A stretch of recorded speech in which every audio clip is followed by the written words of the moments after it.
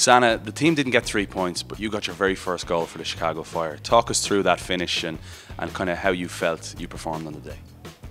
It's disappointing we didn't get the 3 points, or maybe at least a point on the road would have been great for us. But still, we just gotta go back to the drawing board and then work on the negative side of it, and then take on the positive and move on.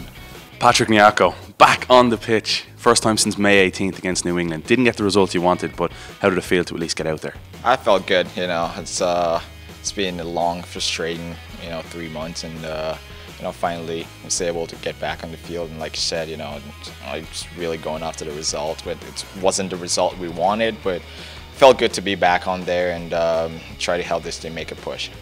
Toronto's a team that's hurting, unlike New England, without a win in 5 games and a lot of off-the-field stuff as well. Obviously, this is a must-win nearly mathematically at this point, but more as a statement, how important is a win?